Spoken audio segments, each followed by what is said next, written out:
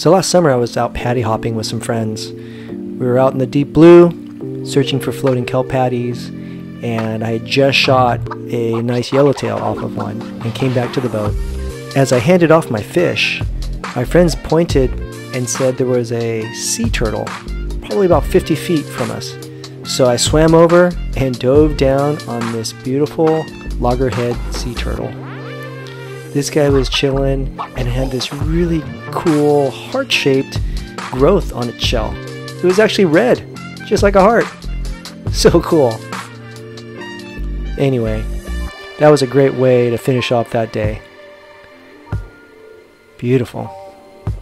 Okay, take care and see you next time.